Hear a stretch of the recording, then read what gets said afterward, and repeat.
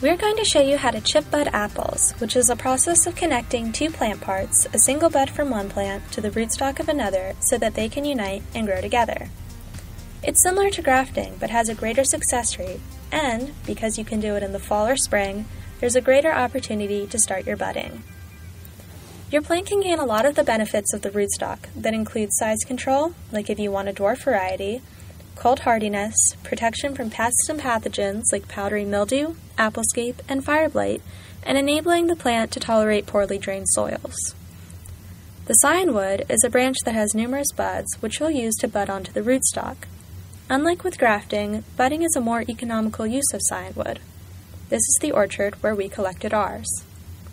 These are the steps that you'll follow to chip bud. You can pause the video here if you'd like and write them down, and then continue watching.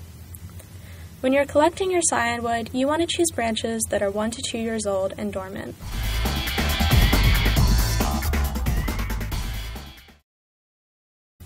Before you start budding, you'll need scionwood, rubbing alcohol and cotton, the rootstock, budding rubber, parafilm, cups of water to prevent desiccation after you remove the bud, sphagnum peat moss, a black bag, and a grafting knife, which you'll need to clean with the alcohol before you start.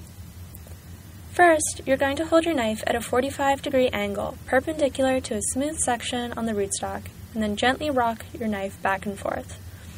Then, you want to move your knife about half an inch up from there, and turning it almost parallel to the wood, make a slight incision, and then pull away with your non-knife hand. Be careful when you're doing this, accidents happen. This procedure will be the same to remove the bud from the scionwood.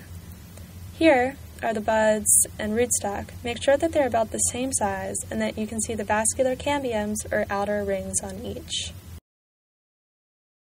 Next, align the vascular cambium, making sure that they match on at least one side. And if necessary, make adjustments to your cut like Victoria is now.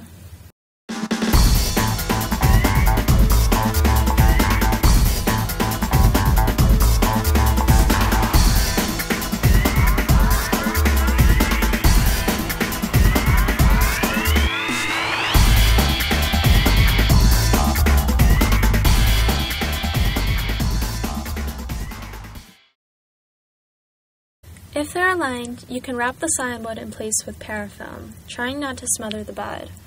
And when that's finished, you can wrap the bud with a budding rubber, but make sure not to cover the bud with it. Before you finish, wrap the rootstock with sphagnum moss and keep it in a black plastic bag. About 3 to 4 weeks later, you can check your budding unions, and hopefully you'll notice that callus has formed around the edges of the bud and that the bud itself is green.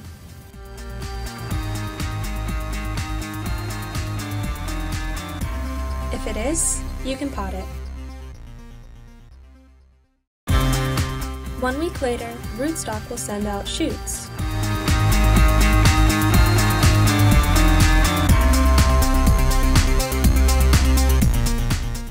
You should prune back any vigorous growth.